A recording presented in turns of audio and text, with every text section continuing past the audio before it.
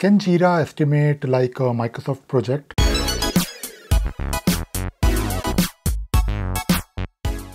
Hello everyone, in this video, let us take a look at this interesting question asked by Ricardo about can Jira estimate like a Microsoft project? Well, he's asking about once Jira has all the tasks and predecessors and successors, can Jira make this estimate based on how long it will take, taking into consideration the overlapping task and tasks that can be done in parallel? Well, first of all, you shouldn't be comparing Jira with the Microsoft project. I understand that people, when they start using Jira and if they are coming from Microsoft project, they expect some behavior, which is totally fine. But Jira works slightly differently when you're trying to make a plan, when you're trying to make a roadmap. In Jira, you can't really make a roadmap, at least on the server version, where you can definitely create your issues in a project. You can have due dates, you can have some other information like maybe the estimate, the time estimate that you think it will take to finish. If you're using Jira Cloud, you have the option to use Next Gen project, and it comes with a feature of roadmap. However, if you are trying to do something like a Microsoft project, and I'm trying to understand your question, you're trying to do something based on dependencies between tasks, then my recommendation would be to take a look at Portfolio for Jira. So Portfolio for Jira is an agile road mapping tool for Jira. It works for Jira server version, it works on Jira Cloud. On the server version, there is something called as the new improved interface that can actually do what you are trying to do in Jira.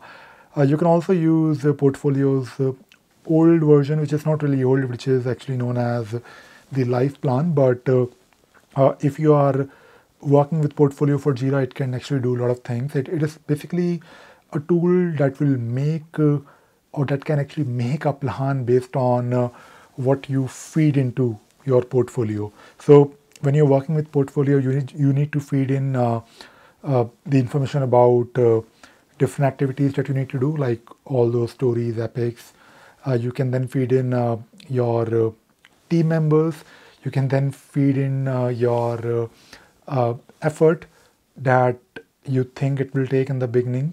And the good thing about Portfolio is that once you feed in this information, Portfolio can make a plan for you. And you are free to either accept the plan or keep on modifying it. So basically, when you are happy with the plan, or only when you're happy with the plan proposed by Portfolio, you can commit your plan to your project. So when you feed in this information about your project or different projects to Portfolio, based on the plan, based on let us say the release dates that it can probably recommend you, if you feed in the right information, then you can actually accept those changes, accept those planned milestones, those dates and the assignments. Then you can actually apply it to your project. So do take a look at Portfolio for Jira. That is what my recommendation is.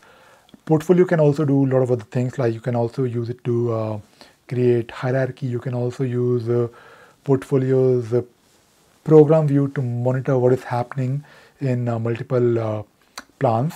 And since we're talking about Portfolio for Jira, I recently made a video series on Portfolio for Jira where I talked about how to start using Portfolio. I talked about different aspects, different features of Portfolio, and I covered a Portfolio live plan and the new improved interface.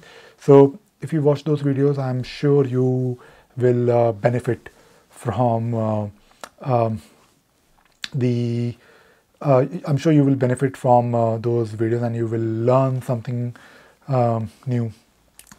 And I hope you can probably forget about MS Project and you can start using Jira the way you want. So I hope you found this video useful and you learned something new today. Thank you very much.